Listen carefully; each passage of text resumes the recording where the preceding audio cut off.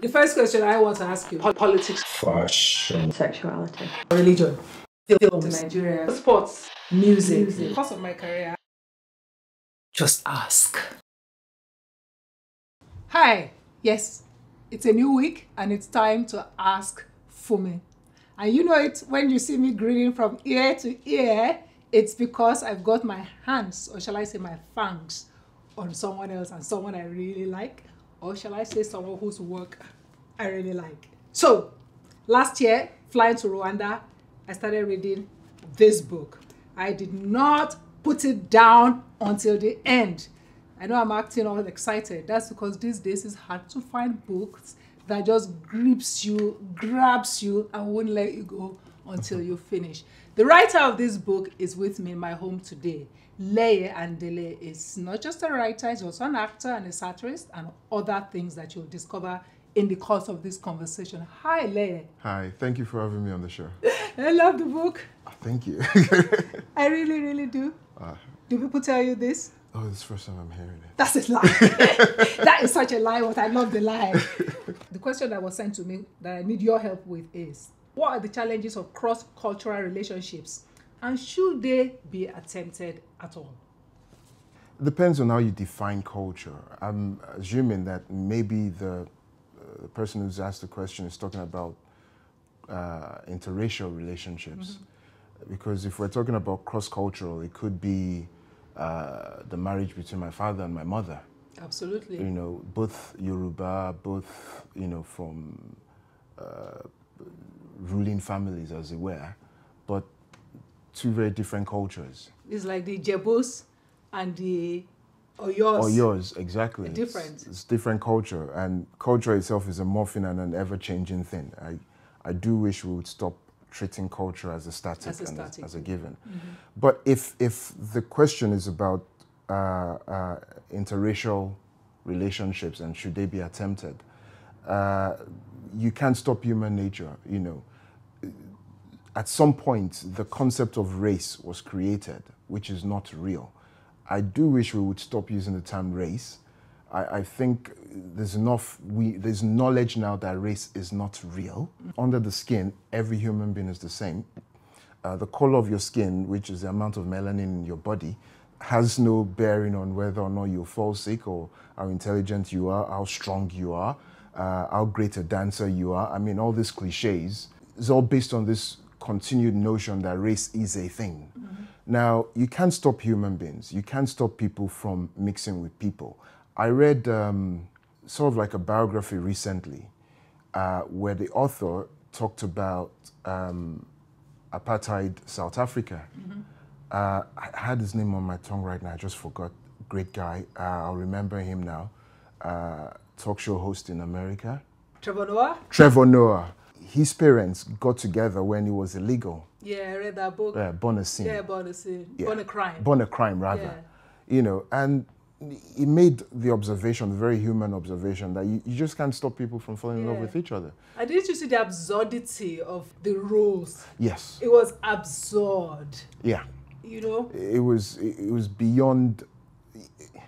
I mean, it was designed by the entire apartheid thing was designed by one person, isn't it? And this is the problem with allowing one person too much power, because this person was probably sick, was probably deranged, was probably evil in some pathological way, you know, and it convinced them that you can group people into whites and coloreds and natives and so on and so forth. And they had, I mean, you've read the book, or you know about things like the pencil test, and you could be white today, and because you've offended someone in government, you can suddenly become classed as black. Interestingly, they didn't have a class for Chinese people, so they became black. But because they needed money or some form of help from Japan, Japanese people were honorary white. It's crazy. You know, it's madness. And it's a good example if you study that madness and extrapolate it into societies that are so-called freer. I think maybe people will begin to understand this. You and I were talking about skin color earlier, even amongst so-called black people, because I am fairer skinned. I call myself toast in the summer and caramel in the winter because my skin darkens and lightens. So if we were to go by the pencil test, I might be nearer white. Oh yeah, you might be in the winter months, and then black in the summer month. Why is it so difficult for people to understand that race is an artificial construct? Because we keep using the word race. Because we keep teaching. On the one hand, you're telling people race is not real. On the other hand, it's okay to say you're this race. You know, to ask you on a government form, what race are you, to tick a race. I hate those forms. Yeah, where they put that black Caribbean, black American, black other, European, and I'm like. But you know, we keep doing it. We keep telling each other that race is real, and so long as that's what you're teaching people, and you've taught them this all through their lives, they would believe it. Look at South Africa after apartheid, right? During apartheid, they actually had people living separately, right? The coloureds had their own areas, the whites had their own areas, the natives had their own areas and everything. And it was illegal to mix. Now, apartheid is over. You would expect that these communities would start mixing. And let's not blame every white South African for apartheid. A lot of them, the mass majority of white South Africans were against it. We're fighting against it. Of course, the government then wouldn't let us know this. But till today, I go to South Africa and I see the separation. Yeah. I remember in Stellenbosch, I was going to go see a play. I didn't know where it was. I considered walking there, but I was running late, so I got an Uber. So I said to the Uber guy on the way there, is it close enough so I can walk back? Black man from East Africa, it wasn't South African. He says, oh, no, don't walk back from there. It's a very dangerous place. Why? It's a colored area. This is his thought about colored people. Yeah.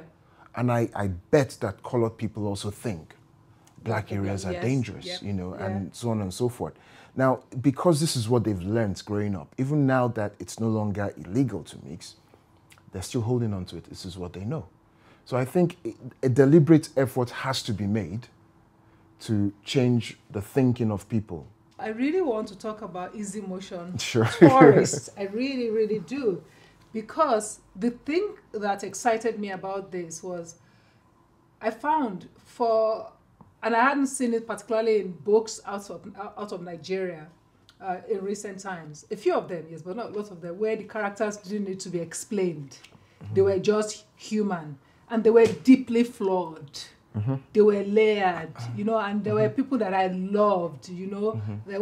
Those two guys, Go Slow and Knockout. Go Slow and Knockout. You know, I know Go Slow and Knockout. Yes. I know the inspector, Ibrahim. I even know Prissy Amaka and the other. I know Amaka. I know all of these people. And I know them as Amaka.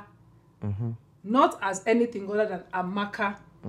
And I also recognize Guy. Oh, yeah. I recognize that guy. So why didn't you write a writerly writer book? Well, do you know what I mean by writerly writer? I do. I'm not going to mention books that might, you know, prove that I do. But I do. I totally understand what you mean by that. And why didn't I write that? Because I wouldn't read such books, you know, and I would only write what I would read. It's like if you're cooking, you know, if you want to cook the kind of things you want to eat, you know, and I only write the kind of stories I would read.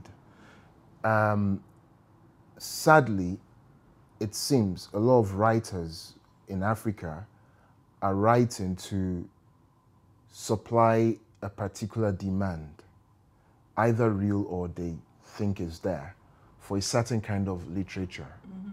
And if you look at the prizes for African literature, they also seem, I think, to reinforce this notion that African literature has to be this, has to be that. I'm thankful that people like Nnedi Okorafor are breaking that, you know, the writing award-winning genre fiction. HBO is about to do her film too, which is amazing. It's amazing, isn't it? Yeah. And if you think about it, for me, growing up in Nigeria, I read books like Easy Motion Tourist. I read the Pace Setters books. Do you know, I was saying that we had this. Yeah. I read all the Pacesetter books. I read Amos Tutuola's books. Oh. All of them. Yeah. You know, I read Chinua Achebe, the way Chinua Achebe writes, without sparseness, without leanness. Crisp, yeah. You know, without, I hate self-indulgent books. Yeah, that's the right word, self-indulgent. They're self-indulgent, and they're classified as literary books, so that we need to prove that we are intelligent to be able to understand it. My intelligence, as Wole Soyinka says, is my tigritude. I do not need to prove it. But you said something that I thought was really powerful when you said the challenge with writing for you, and I'm going to come back to the book itself, all that, is you were concerned about making money from writing. You know, just being able to make a living from it. I took it from an interview you did somewhere. And that took me back to the issue of African writers writing for a niche market and writing so-called this literary book, the literary tradition. And there's nothing wrong with writing literary book, although I will question a literary book that's not unreadable anyway to most people. But my challenge was the reason, why is there not a larger market? Is it just a structural thing? Or also because actually we are not writing stories people want to read, and we are not presenting the stories to people in a way that people find accessible. I'll give you an example. I hate book readings. They are so boring. They're boring. They're boring. I understand. The writer sits, the writer reads. Yeah. Some people ask questions. Everybody has afro hair. Yeah. Everybody wears a bit of adire. Yes. What about the rest? We're African. We're African. And I'm thinking of all the people I see on the streets in Lagos who would love this book. And I already see a movement of a different kind of writing where people are writing what we might not consider to be high-minded or anything, but people are reading, people come to their events. Yes. How can we marry the two? Well, we can go on and on about what led to, the decline of the culture of writing, dramatic storytelling, genre fiction, and stuff like that. It probably has to do with austerity measures way back then. It has to do. You can link it to military government and everything. You can even look at Maslow hierarchy of needs. At some point the poverty became so strong that I want to satisfy my immediate need for shelter, for food. I don't agree. I might be wrong. Do you know why I said that? And this is important for people. Maybe I shouldn't use myself as an empirical example because it's not empirical. But that cops the Buhari time in the 85 and so Nigeria became so bad. We became so dead poor in my family, so poor. It was almost impossible to eat. Yeah. But myself and a lot of other kids my age at that time will still go to Mile 2 Under Bridge and buy secondhand books. Yeah. We bought books with the little bits of money that we had. True. We exchanged books in school. I remember in primary school then, we would exchange Pacesetters. We would exchange, even though it was dated then, and it Blyton novels and stuff like that. You're absolutely right. So what I'm saying is I don't know what the reason is, but there's a decline, or there was a decline in such writing. Maybe it was just Macmillan leaving, or something. But at some point, we stopped writing books like Cyprian Ekwensu's books. Jaguarana was amazing. I love Jaguarana. And I want to play Jaguarana. Oh, you should. So I don't know why we haven't. I don't understand why Nollywood, has not done Jaguarana or redone some of the other things that were done, because Jaguarana was done then, if I remember right. But something happened. I've linked it once upon a time to when we had beautiful Nigerian music. Amazing. I still listen to them. We had the Victor Waifos. We had this gentleman who died recently. Oyabo. We had music ahead of its time, right? Rex Lawson. All of them.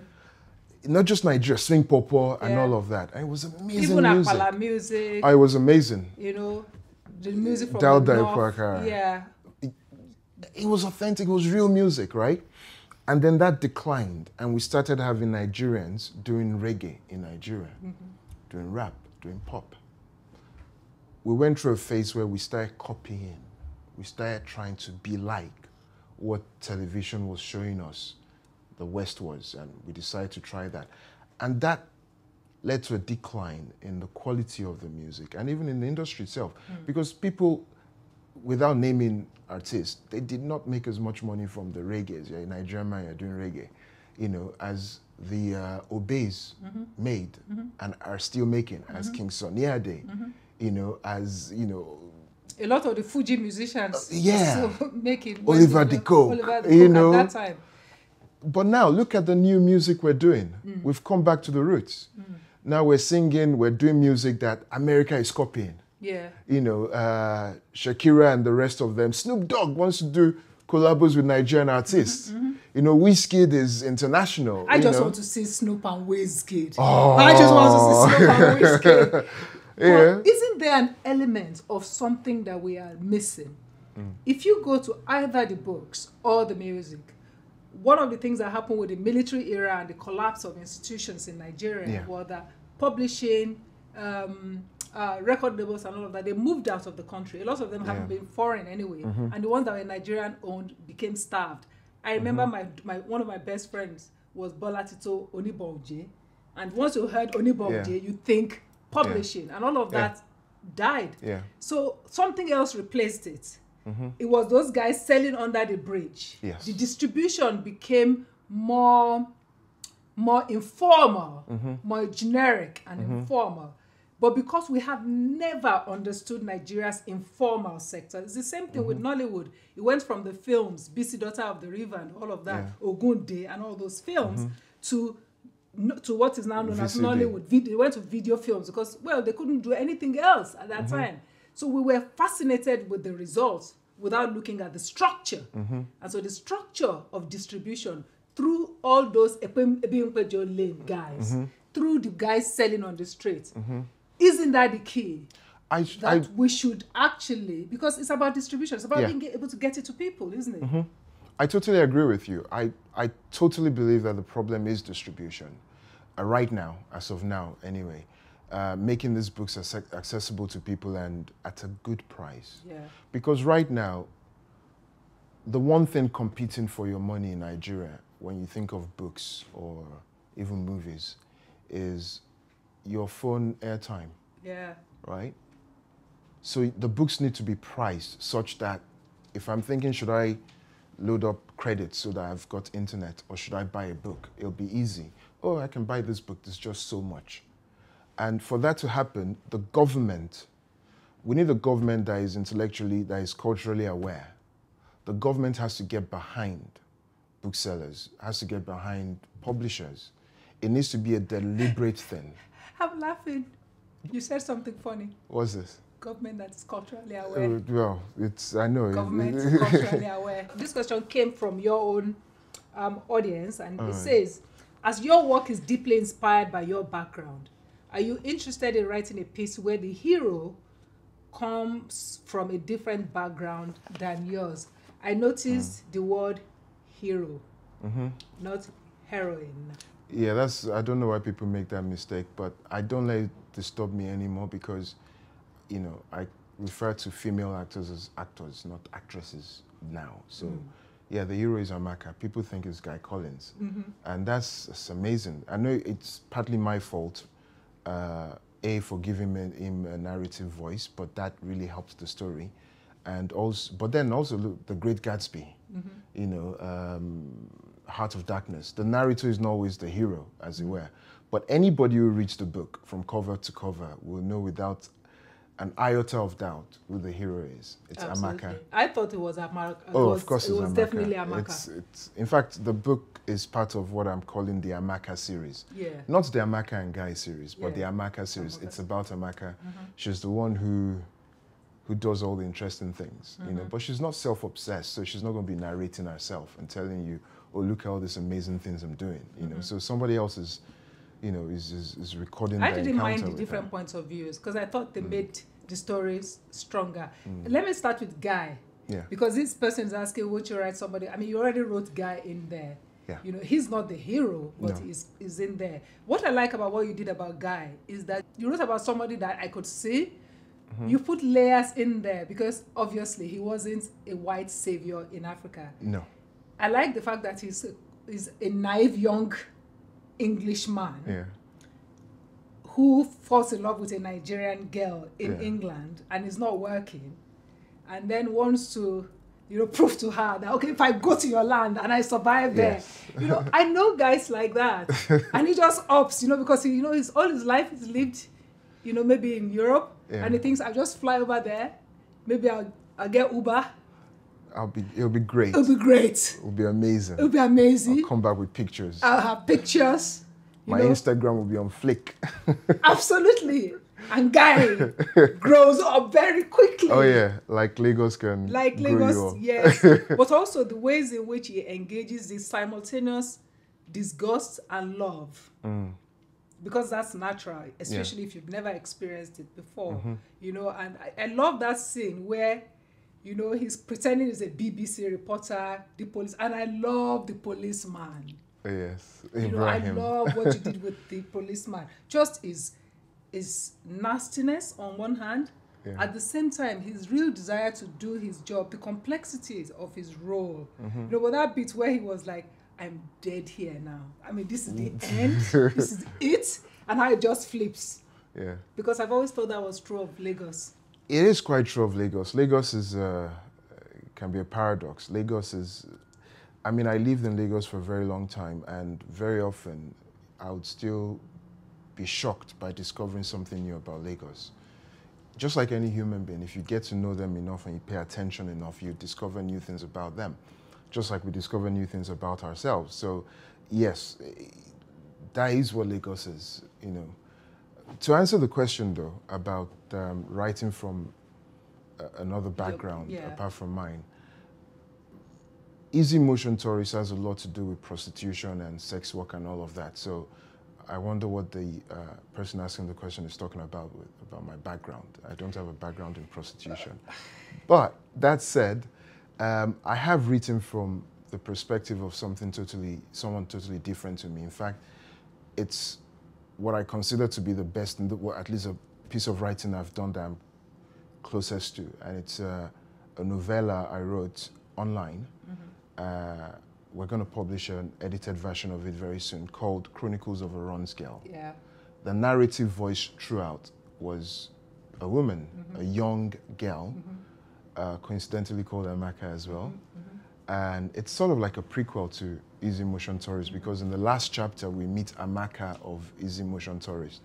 And this was written, unlike my other writing, unlike Easy Motion Tourist, from a single point of view, that of the narrative voice, of the female narrative voice. I am neither female, nor do I come from the background she comes from. I have never lived a day in the life she's lived, or as far as, you know, the life I've given her. But you can write from any point of view. What's important is empathy. If you can try to understand people, to genuinely want to get to know them, if you can feel a human connection, feel their pain, you know, smile with them, you know, they're uncomfortable, you're uncomfortable. If you can have empathy with any human being, then you can understand them. And if you can understand them, then you can write about them. And in fact, I dare say, writing from a different point of view is also an exercise in getting to know people. There was an experiment with racism where they had people who had subconscious racist biases. They had them write out what they thought somebody of a different race was feeling in situations they exposed them to. And just by writing in the first person about someone of a different so-called race, changed the feelings of these people. You know, empathy, just connecting, just realizing. There's a lot of talk about empathy, and it seems like it's often difficult to get people to naturally, we would have thought that we're naturally empathetic towards one another, but it doesn't happen ordinarily. What helps it along? Well, I think we lose it. other things get in the way. If you look at children at play, a child would naturally, a baby, will start crying because another baby is crying. It's hardwired into us. As a child grows older and the child becomes to have agency, becomes to recognize that this other baby's pain is not my pain, they still react to it. You know, they take their toy over to the crying child. They pull their mum over to the crying child. So is the schooling around all these other things? We unlearn it. So, which is, of course, why this also is very, I don't want to start throwing terms like groundbreaking and all of that, but for me, a very please do. Very important. You can say groundbreaking. You're right, because you're right. You're humanizing prostitutes here. You're making us see beyond what they do. I mean, in the course of my career, I have talked to everybody, and I remember some of the most powerful people I ever talked with were prostitutes, and I use powerful in a very loose manner, because I used to talk with these girls at there was a bar in Lagos where they used to hang to meet, particularly actually men from Europe. Yeah. And then also in Port Harcourt, I met quite a number of prostitutes, and I've always been able to see them first as who they are and see the situation. But prostitutes generally and across culture, you know, are kind of like the other. You know, and you have taken a story where there's a female lead who's championing the cause. The cause. Yeah. Where did all that come from? Well, the entire idea for the story was... I mean, the right answer would have been, I like prostitutes. Well, I like everybody, you know, and I can't say exactly where it came from, but I've had human connections with sex workers in Nigeria, you know. I was in Kiev, Ukraine, for work, and then I've never told this story publicly. God. About 4 of us, you know, I was the only black kid, black man, and 3 other white guys. We were taken, you know, by our host, as it were, to a bar. Turned out to be a street bar. And we are sat there, and this extremely gorgeous women who, you know, if they were walking the streets of London, somebody will spot them and they'll be the highest paid. Oh yeah. They looked amazing, I must say. And they were there. So it was obvious it was a strip joint, but what I did not realize was that it was more than that. And somebody else, I'm not saying one of my colleagues or even the people we're working with, but somebody had arranged for these girls to come to us. And so they brought, there was 4 of us, so they brought this about 7 girls to us, lined up in front of our table. And the idea was for each one of us to pick somebody. And as these friends of mine, you know, pretended to be shy and afraid, but went ahead and we're going to go for private dances, I kept having one single thought. From looking at the women and looking at the way they... there's a lot of signals we give, which is unspoken. And the one thought on my mind was, do you want to put, whether or not I would use a prostitute, do you want to put any one of these girls in the position of the one who went with a black man? Because I could feel in them something from the look in their eyes, like, don't pick me. And it wasn't disgust, it wasn't racism that I felt, but the consequences of being the person. Because I'll be in Kiev, several times I'll be in Kiev, and I'll be the only black person I'll see for 5 days, for 10 days. The only other black person will be some Nigerian guy in the airport, you know. And just that, you could tell that, or just me putting myself in their shoes, which is something I want people to do more often. I didn't want in any way for somebody to have to bear that burden. And so going back to what you've said about, you know, meeting sex workers, and they're some of the most real people, I think it's because of the amount of pain they're made to confront in order to survive in in doing what they do. Most of us, we can count the number of days we've had to do something we really don't want to do. They get to do something very intimate that they really don't want to do several times a day. Very, very few of us can tell somebody, oh yeah, I've been in a situation where I feared for my life. They're constantly in a situation where they're afraid for their lives. You know, so their emotions are on a different level. They get stronger stimulus than you and I on a daily basis. So naturally there'll be more, their brains will have created connections, you know, that neural path that you and I just can't comprehend. The bit of the story that I want to go back to briefly is your recognition at that point that in doing this, this person will have to bear burden that will make their lives harder. Yep. You also had to override another consideration, and that is your own ego as, but just because I'm black, why would this person? Because the issue is not just because you're black. No. The issue is nuanced. Oh, very. Very nuanced. And I'm not going to comment more on it, but I'm going to point it out as something that's very powerful, because in different situations of either oppression or disregard, or, you know, just the way we treat each other badly as human beings, there are different calls we can make. And oftentimes the easiest one is the one that serves our ego. Oh yeah. And an awareness of the other calls that possibly makes life better for others. You know, it's not something we talk about too often. It's something we unlearn. We're talking about why empathy is something that seems to be missing. Look, it's in the telling men, boys, you have to be a man. And you have to be a man means you shouldn't cry, you shouldn't say sorry, you shouldn't accept that from somebody. We actively teach people not to feel, not to care, to be selfish, you know, and yeah. So maybe if we stop doing that, if we stop taking away that which is naturally human from children, you know, maybe then we would start becoming better as human beings. So, well, there were many, many flawed human beings in this story, you know, but none of them was, I mean, very few of them could you stay hating only.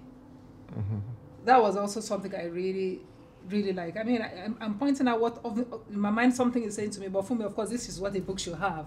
But the only reason I'm pointing it out is it's not that common anymore, particularly in our modern societies, and this is across board. There's what I like to call sloganizing.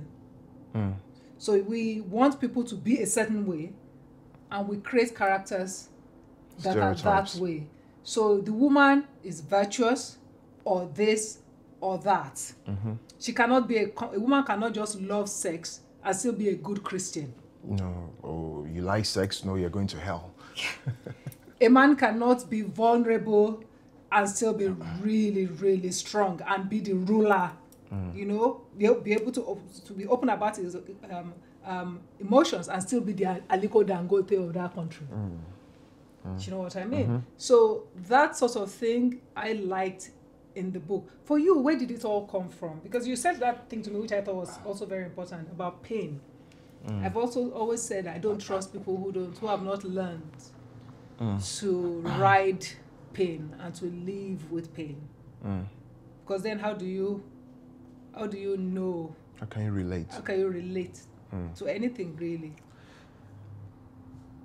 I think in most of the things I've written, except for some sci-fi type short stories, the people, I try to make them people, like real. There's an exercise they teach writers, I don't do it myself, which is to write a backstory for your characters. And then you write it like, you know, it's a piece of writing you're going to throw away, but the actual exercise of writing the backstory then informs them. I think I do a shortcut. I think I imagine people.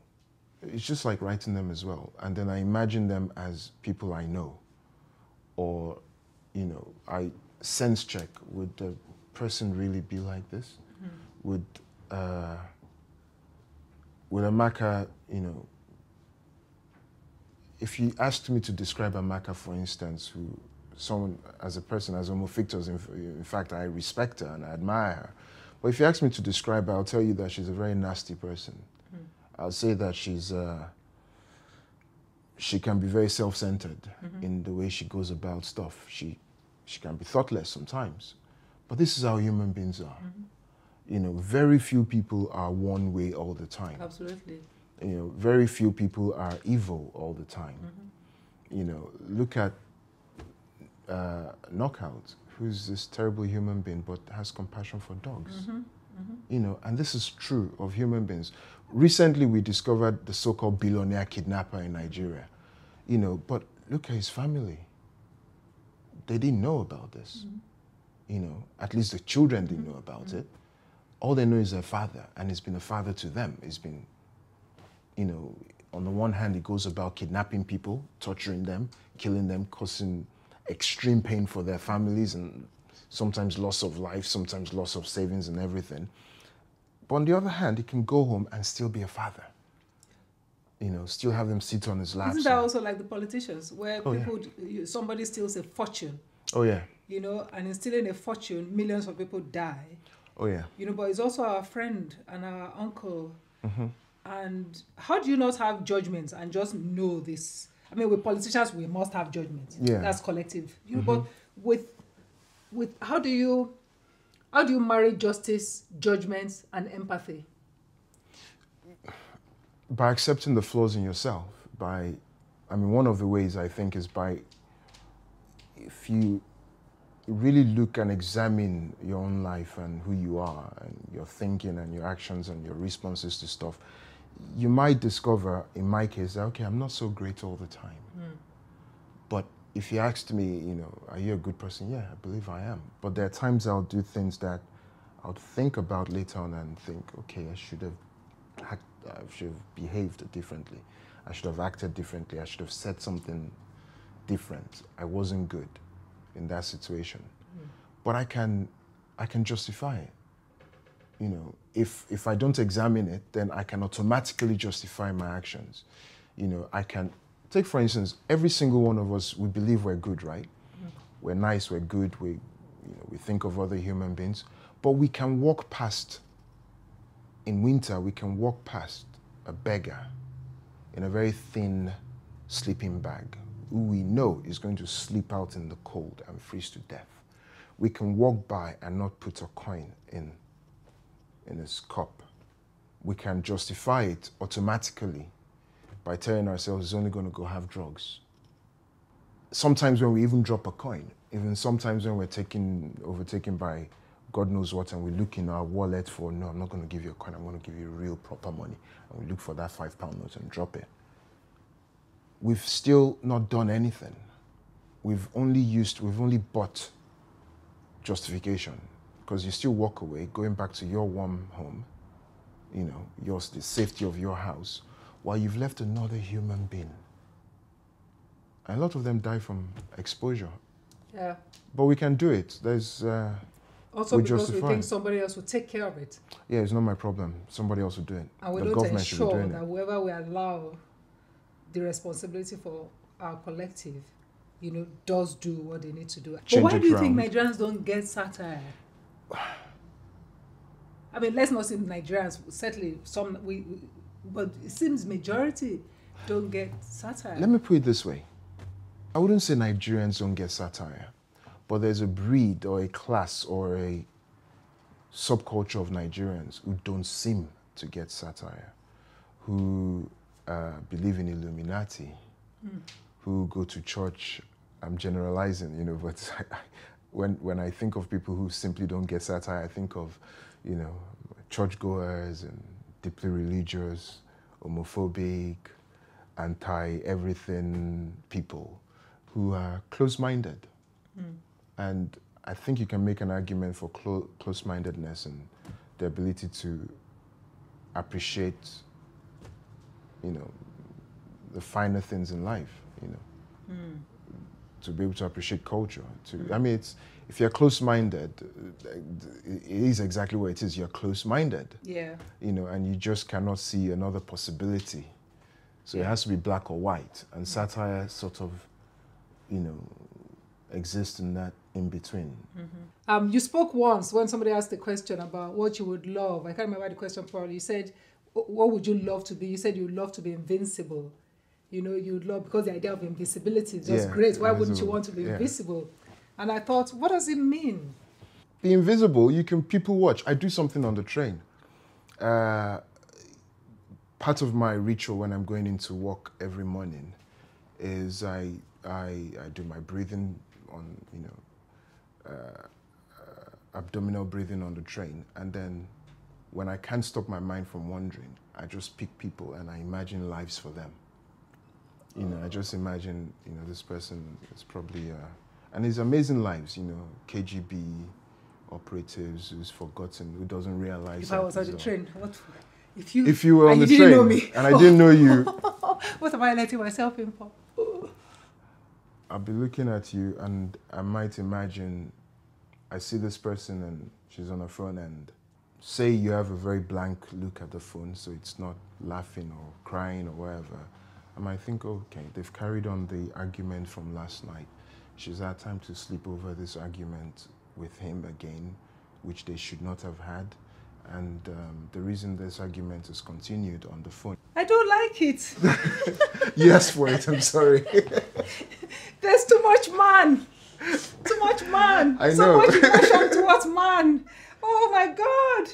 There's no food in it. No food, no. No food, no money, no work, no Nigeria. Those are the only things that keep me up. But I like the idea of seeing myself as a woman. I should find a man to organize over. This is the point where I've come to that question that you get to ask me. What are your thoughts on decriminalization of sex work in Nigeria? Yes. Oh, good. Yes. I've looked at it. You know, I get into trouble because I'm considered this flaming liberal who's just doing this thing because it's cool. I'm not cool. I've never wanted to be cool. I've always wanted to be me. What I am is try to the best of my ability to ensure that we don't stop human beings from being well and living well. Thank you. In the process of it, of course, you have to come against all the ideas that we need to unpack and unlearn. I think that if it is no longer a crime, those who choose sex work will choose sex work, and it will be organized better. Be protected. Then it will take away the incentive to abuse people. Because the challenge with it is the ways in which, because it's underground, the workers have no rights, the workers have no recourse, and there are all kinds of people milking, particularly young girls and boys too. Boys too, yeah. So, absolutely. I mean, I roll my eyes when we talk about decriminalizing in Nigeria, because the challenge with Nigeria is bigger than even the laws. Because if by some miracle, and that future will come, we did manage to do that in Nigeria, then you'll have to enforce it, won't you? Yeah. And the challenge really is the structure and the institutions to be able to do that. Yeah. But first things first, we should start having a conversation about, and if you wanted my support, I would be open. Cool. So, because I have all these girls whose faces, I can remember their faces, I can remember everything about them, who spoke to me, who trusted me with their story. In fact, one of them is dead, and I have the rights to her story.